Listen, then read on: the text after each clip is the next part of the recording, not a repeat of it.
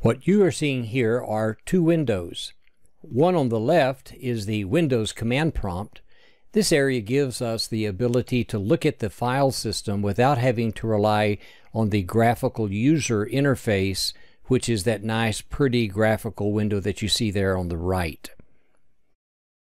When I started the command prompt, it took me directly to my user account on this computer.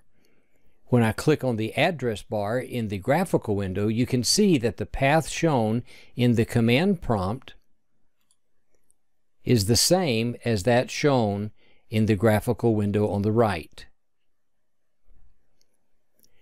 To see everything in the command prompt that I do in the window on the right, then I need to go to the command prompt on the left here and type a command to show me what's in that directory, and I type dir, which stands for directory, and then I press enter, and it shows me the contents of the folder that you see here, exactly the same as you see here on the right.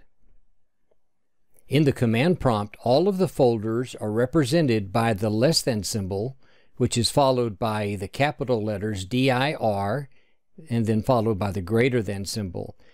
Everything that's listed as a dir is a directory, or, if you will, a folder.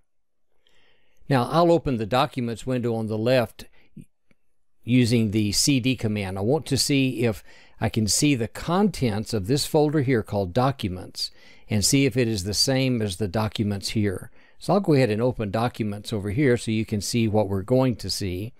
And I'll come over here in the command prompt, and I'm first going to clear the window, and I will simply type dir, and then I'm going to change directory.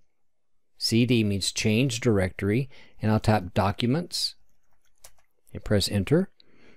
And now what you can see are the list of folders and any files that I may have in the Documents folder. Again, I click on the address bar over here, and you can see that I'm in C:users, Gemfi, Documents, and that's exactly what I see over here. I'm in C:users, Gemfi, Documents. This is the path. This is the path that I would have to follow in order to get to one of these folders. Now let's see if we can go a little bit deeper, and I'll open the demo folder, and here we have both folders and files. So I'm going to come back over here to the command prompt, and I'm going to clear the screen, and I'm in the Documents folder, so I need to change directory to the demo folder, and I want dir to show me the list of everything in that folder. So here we have it. You can see the file called amendments.html. There it is right there. And we have Constitution, Declaration, and so on. And we have a folder called Docs. Here's that folder called Docs, but notice over here that it's called a directory.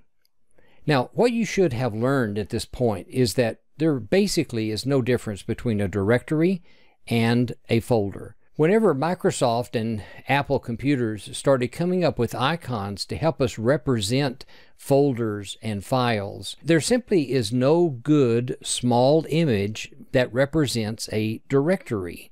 When people think of directories, they think of like telephone directories or maybe index cards in a public library or something like that. So what kind of image would they use to represent a directory? Well, there is not any good image. There's no kind of good small icon to represent a directory. So what they did is said, well, let's just make it look like a folder. If we're going to call all of these files, then what we used to do in our filing cabinets is we used to take our files and put them inside of folders. And so let's just refer to these directories as folders and use an icon that looks like a file folder.